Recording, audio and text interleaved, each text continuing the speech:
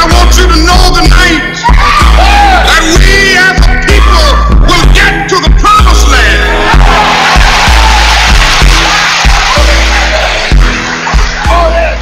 So I'm happy tonight. I'm not worried about anything. I'm not fearing any man. Mine eyes have seen the glory of the coming of the Lord. Welcome, Counselor Mejia. How are you? I'm great. Happy to be here with you all again. Really am grateful for the opportunity to check in with my people. Even if it's only once a month, it always feels good to be in community with you all. And thank you, Pastor Hobbs, for stepping in to be my co-pilot this morning. It's always my great privilege and pleasure.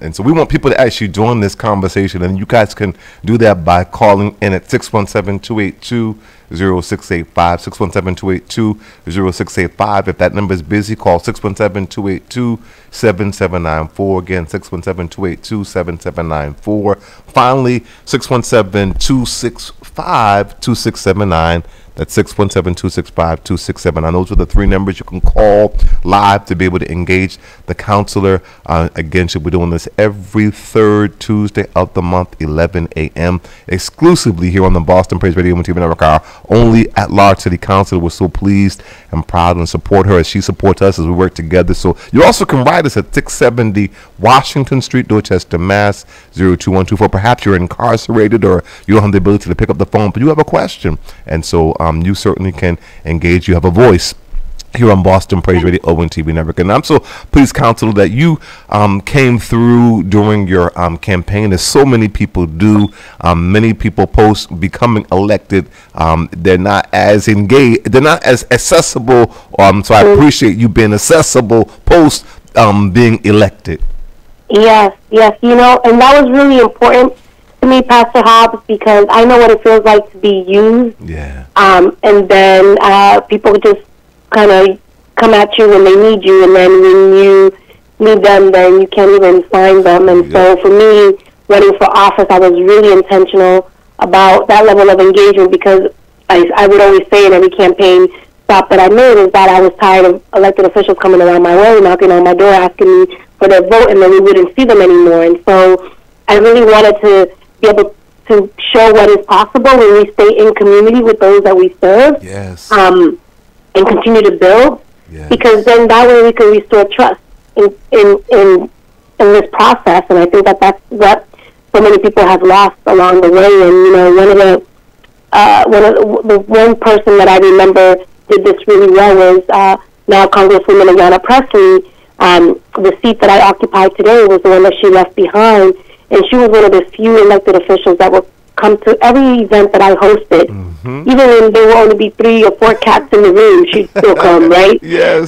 Because she knew that the spaces that the groups that I was a part of were coordinating were really deeply rooted in the community. And so, and even whether people voted or not, she still wanted to hear from the constituents that she represented. And so she really set the stage in terms of what engagement is all about. And so for me, it's really, I want to lead with that in mind, as being accessible to the people, because I work for the people, right? Like, that's the other thing that people need to recognize, is that elected officials aren't doing you any favors by showing up to your events. That's their job. Mm-hmm. That's what we're supposed to do. Mm-hmm. We're supposed to be in community with those that we serve. Mm-hmm. We're supposed to show up. Mm-hmm. You know, that's what we're hired to do. And I would not be doing a good job if I got in office and then never stepped foot out of it. You know, that would not be a good look. Well, we so appreciate it. You know, I want to. I know there's so much you want to engage in, but one of the things that I just want to publicly want to again also thank you for your advocacy with regard to the issue of making sure that returning citizens can exercise their right to vote, is where this ballot box initiative that you supported. Mm-hmm. I so appreciate that, and I so appreciate continuing to work with you and Sheriff Tompkins to make that a reality, that before the next election here in the city of Boston, that will actually be in place. So I'm so pleased really to work with you and continue to work with you, that we don't let this, any traction slide in this.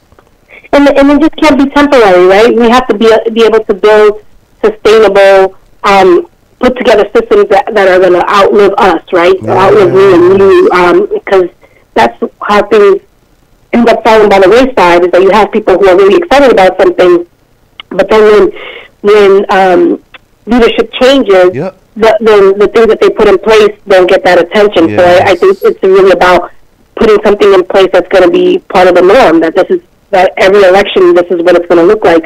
And, you know, Pastor Hobbs, a lot of the work that I did prior to running for office, you know, I used to do a lot of work in the education space, and we were working in collaboration with a program called Family Matters out of the Sheriff's Department. I know that program.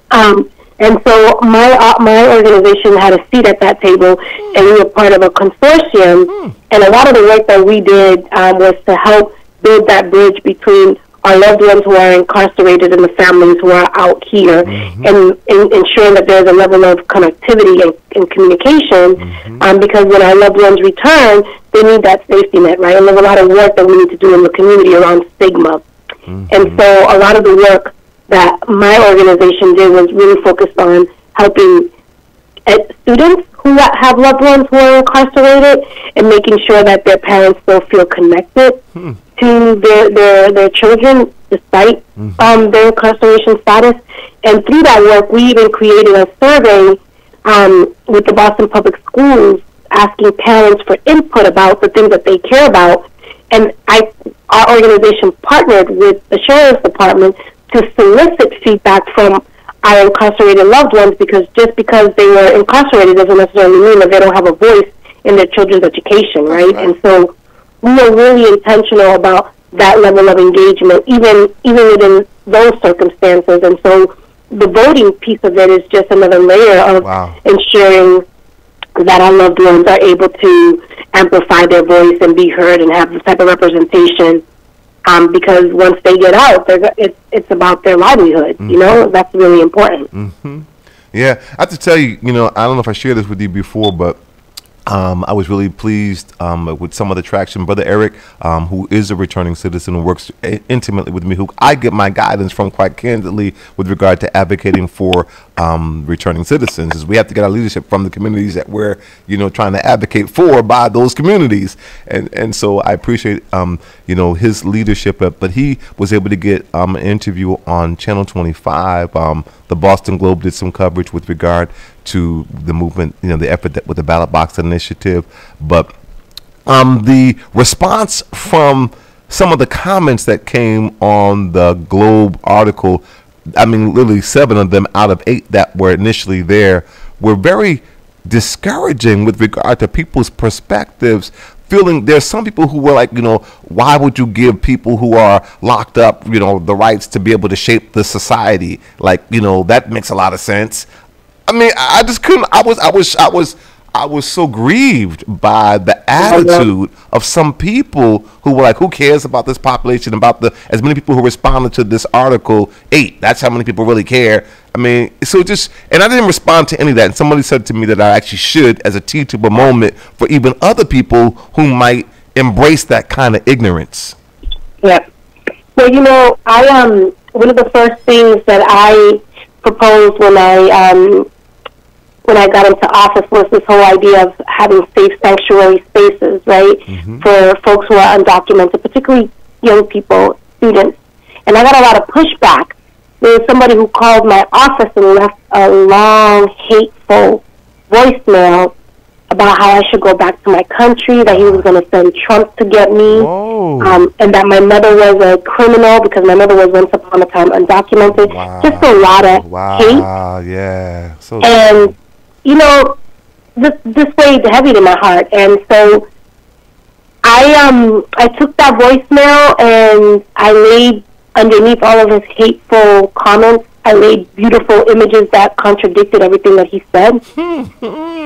And I posted the video, and I called him out, and I did so in a way of calling him in, because I invited him to be a part of the conversation, and that there were going to be things that we were not going to agree on, but doesn't necessarily mean we have to be disagreeable, right? And so, so I put it out into the universe, and it got some press.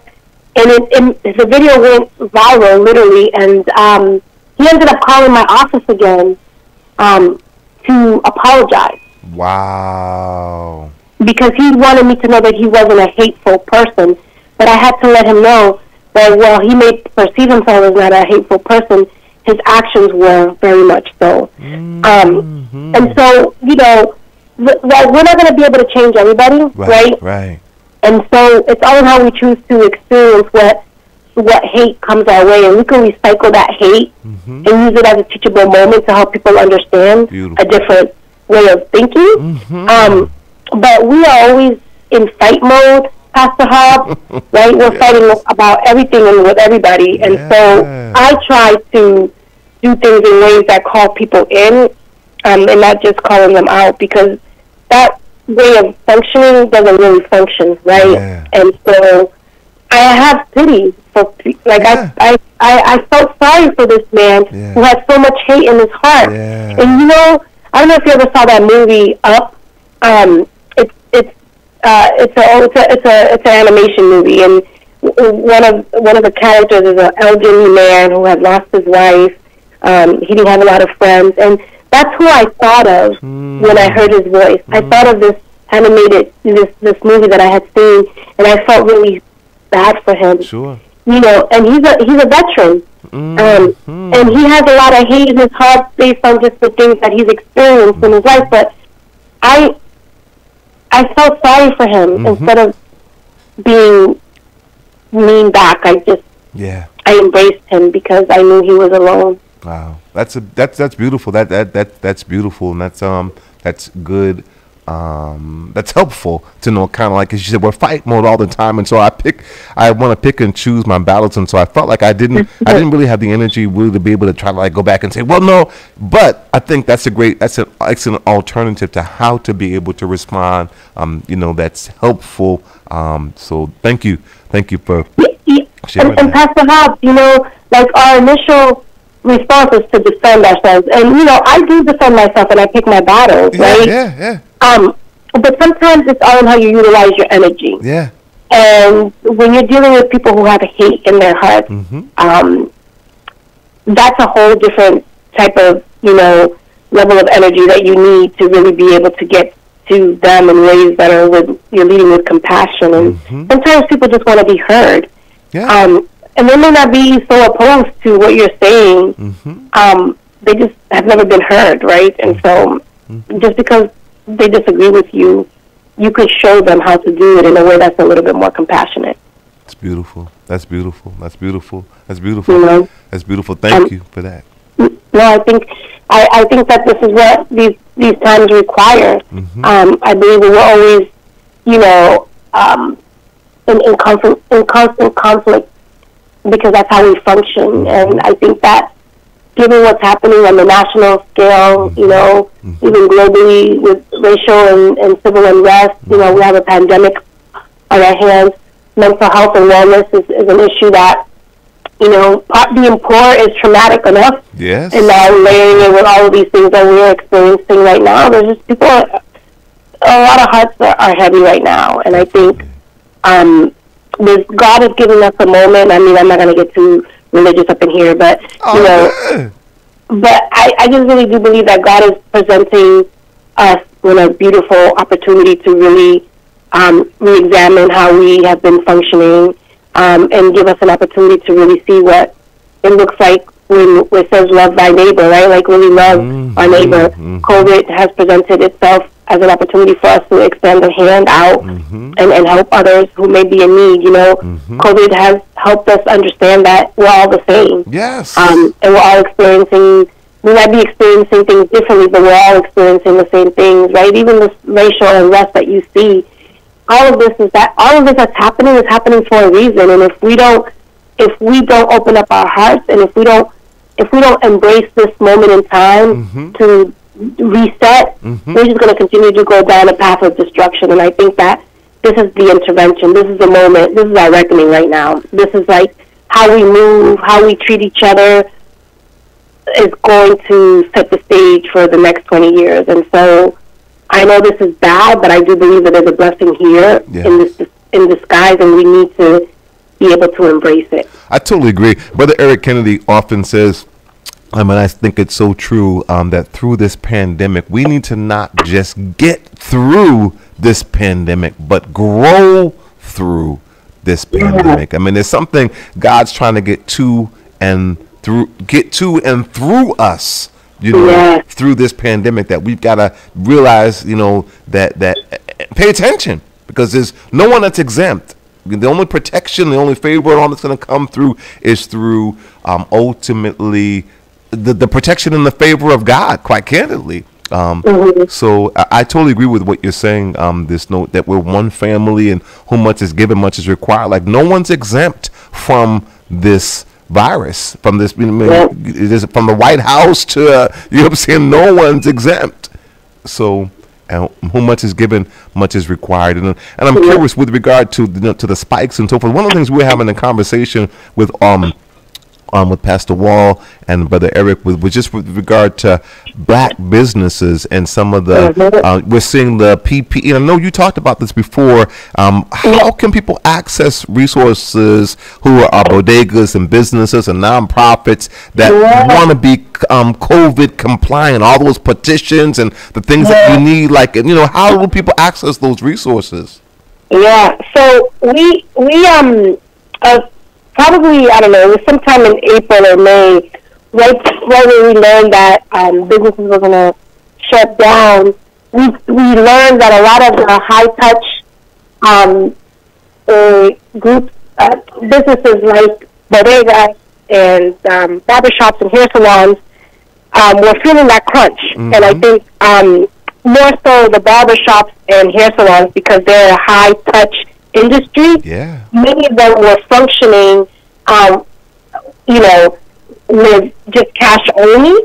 Yes. And as a result of that, and when you have a craft and a skill, you just know how to use it, and you don't have the skill set to the business. You just know the craft. And so what we decided to do is, through our COVID Relief Fund, we partnered up with another group, an organization, to help us be able to support them. And so we created, in partnership with a woman who does a lot of business management, she created a 12-hour training program for COVID ready, right? So adhering to the state guidelines, all the COVID readiness details, and as well as the best practices. And then she also created an opportunity to teach them about how to have a cashless business, right? So that you're not touching any cash. Everything is done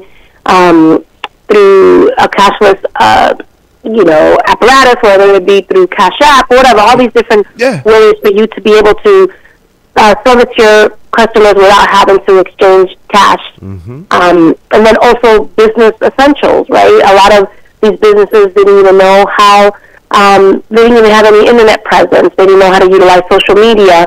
So really helping organizations and businesses like these be able to thrive beyond COVID was the goal. And so through this program, about 60 businesses applied, and I think we ended up training like 40 of those businesses.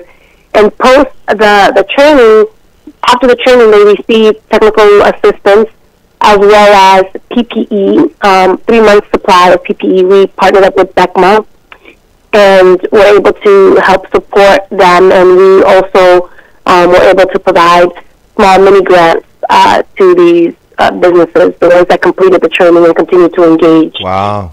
So, being really intentional about, we can't, the city's big, but we've been, a lot of the work that has come out of my office, because I'm the chair of small business, has been hyper-focused on black and brown businesses, being unapologetic about who we serve, because we know who has been underserved for far too long, right? And understanding what lane we have and how we can help support businesses, just based through the relationships that we have. So we were able to do that. And to be honest, most of the businesses that completed the training, now they've built a coalition within themselves, right? And so they're informing us about what else they need to be able to thrive, you know? And so that is part of the work, and that is how you know that we're making an impact, because people are building relationships even within themselves, right? And so they're supporting each other, and then they continue to stay connected to our office, and we're able to provide them immediate information that comes out of wherever we get information about grants, opportunities, you know, equipment. We're able to be an information hub for them, right? And so I think those are the sort of things that we've been building to help support small businesses. And the next wave of the work for our office is we're going to start looking into workforce development. There are a lot of folks who are doing business in the city of Boston, but they're not doing business with people who live in Boston. And so we're going to be focusing a lot of our efforts around workforce development and making sure that we create an ecosystem where, because what I hear everywhere that I go and every hearing that I'm in is that they don't have talent, but they don't have black and brown people, and that's why the numbers are the way that they are. And I find that to be offensive when you say to me that you all can't find qualified black and brown people to do these jobs.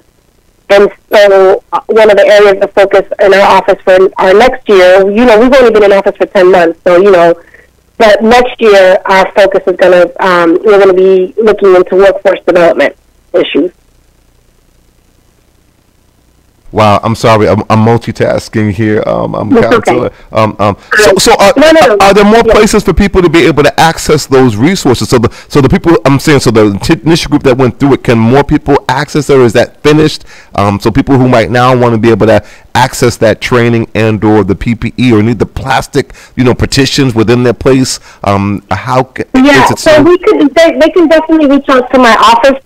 Unfortunately, those resources were allocated and set aside for the folks who participated in the training earlier this summer, and that was part of their agreement, is that if they've completed the training fully, that then they would have access to these very specific sets of resources, like the mini grants that we've been able to give away, and the PPE.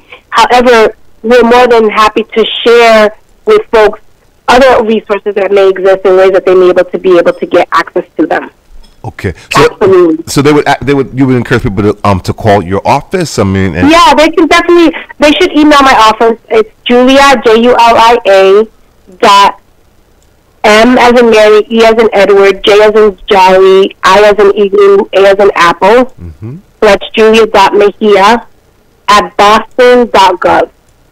Awesome. And they should put on the subject line business support or PPE support. And then I have a director of external affairs who can put them in touch with other groups, because what we've secured has already been earmarked for those folks who completed the training. That was part of their agreement. Understood. So we do have access to information and opportunities that come through our door, if you will, that we would be able to, we can include them in the email distribution list that we have to share information and resources that are coming out.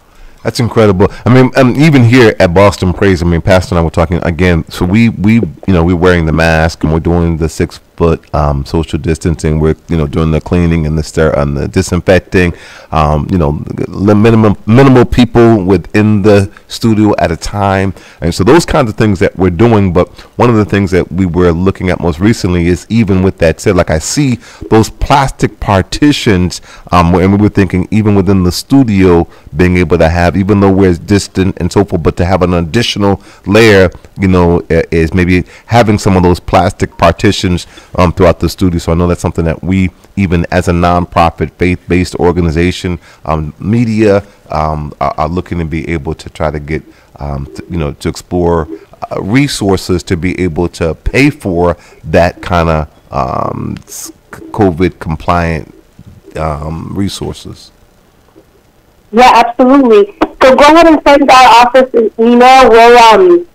We'll share with you whatever details we get. Okay. Because sometimes it's about access and information sharing, right? There's lots of resources out there. I always say that Boston is resource rich, yes, but coordination poor. Yes. And so there's just so much out there, just people don't have access to information. So, yes, conversations like this can help connect people who are listening, or even yourselves that are like, oh wow, I didn't even know that this exists. So it's about, that's our job. Our job is to connect people to the resources that are available to them, and that's the work of your counselor, y'all. Y'all gotta understand, nobody's doing you all any favors when they're doing their job, period. Thank you. Again, the email address again is? Yeah, it's julia.mejia@boston.gov. That's julia.mejia@boston.gov. And people can also follow me.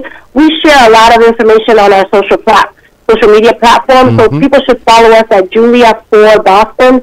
That's Julia FOR Boston. Julia for Boston is another way that they can connect with all of the information, because we're actually hosting a COVID town hall on Saturday from 12 to 2. They can just log on to our Facebook page.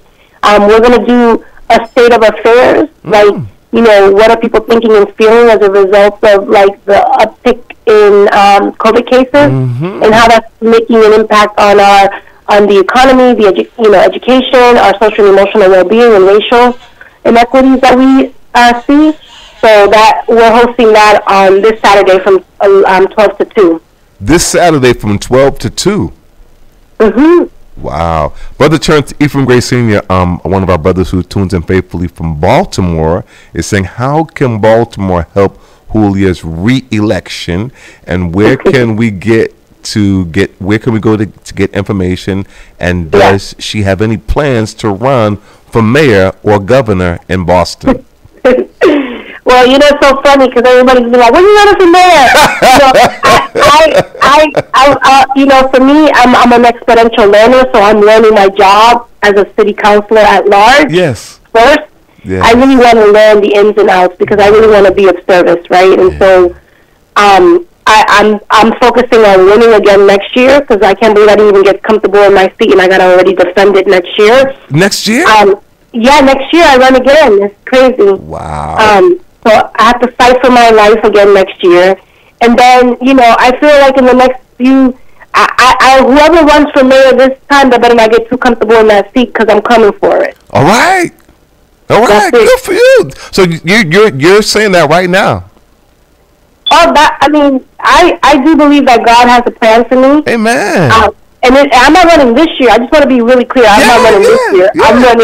I'm running in the next mayoral race, if God gives me life. And, amen. You know, good for you. But I really want to learn my job. I really want to be able to. I feel like I got 4 more years of really learning City Hall, learning the function, learning how to do the work, understanding where all the opportunities exist to really move people out of poverty. You know, I really want to have a good command of what the work is, so that when I apply for the job, if you will, I'm better suited. I'm not going to apply for something that I can't do, and I feel like I still have a lot to learn before I jump into that seat. That's incredible. That's incredible. So do you think that Boston, I mean, it's a rhetorical question, but do you think that, I mean, Boston has never had a mayor, a woman be the mayor of the city of Boston, or a person of color, and so you genuinely believe that Boston is ready and needs to burst through both of those ceilings?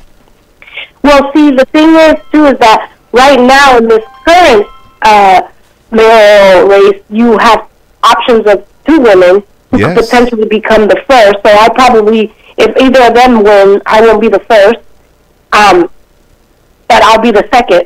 There you go. And I'll be the first Afro-Latina, so I'll be the first something. But do you think Boston? But do you think Boston is? I mean, do you think that Boston, even if it's even one of the 2 people who are applying now, do you think Boston is really ready to elect a person of color or a woman to that office? Yeah, I think that Boston, if we don't flex our political muscle right now and mobilize communities of color, we'll never be ready. I don't know. I can't. I know that I need to win by one. You know, the more than one vote. Yes. So I'm gonna focus on my citywide race. Yes. But I will say this: if they're not ready for them now, I know they will be by the time I'm ready to go. It's time. It's past time. It's absurd. It is. To me that this. But it's about, you know, it's a lot of things, right? I feel like that's why it's so important for me to learn my job and to really have a good command of it, because I don't want to set myself up or my people up to fail. Yeah. And I want to be really honest about what I can and cannot do. But I do believe that the people are thirsty for a leadership that is reflective of lived experience. And being a person of color is just a portion of the requirement, right? Unless you have lived that way, and if you understand the profound lived experiences of being a person of color in the city of Boston, then it's just another check mark, right? I just feel like lived experience cannot be downplayed. I think that's going to be so important, is your lived experience. Absolutely. So, Absolutely. And then if anybody wants to support my efforts, they can, to the listener from Baltimore, we do have a website. It's julia4boston.com, julia4boston.com. And you could link up there and see what we're up to, or follow us on our social media. We're really active and engaging folks. Our job is to help bring people into the conversation and create space for folks who are living the realities, and that's what our office is really good at. So if people have any ideas or questions or concerns or comments and they want to share them with us, please feel free to engage with us in any way that feels right for you. We really do appreciate this opportunity to spend some time with you all once a month in connecting. And Pastor Hobbs, you've done such a great job with engaging me these past 30 minutes, and I really am grateful for you to, not just letting me babble by myself for 30 minutes.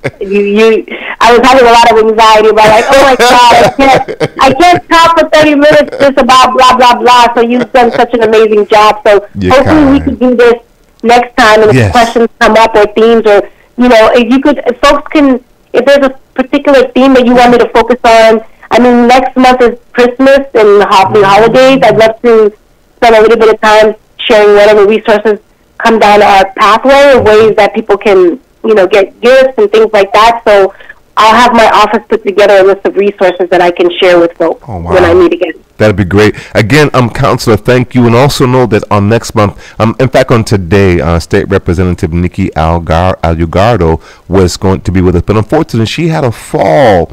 And she's recovering not as quickly as she would have liked. So please, everybody keep her in your prayers. We are so proud of her. She's doing a great work. But she will be with us next month, right prior to you. So every third Tuesday of the month, it'll be both State Representative Nikki Algardo and you engaging the community. So we look forward to next month. Thank you so much. Have a beautiful holiday. Take care. Make sure everybody wears their mask. Don't congregate with large groups, and take care of yourself, okay? Thank you, Counselor. Okay. God bless. Thank you so much. Thank you. Bye-bye. Bye-bye. Bye. Bye.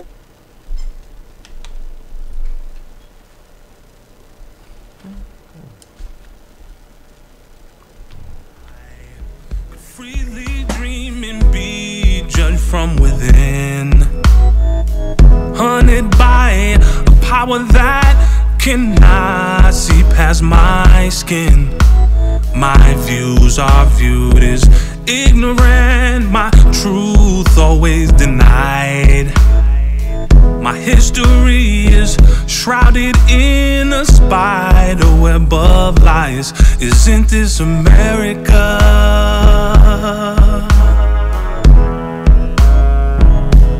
Or is this America all a lie? Of the freedom of speech.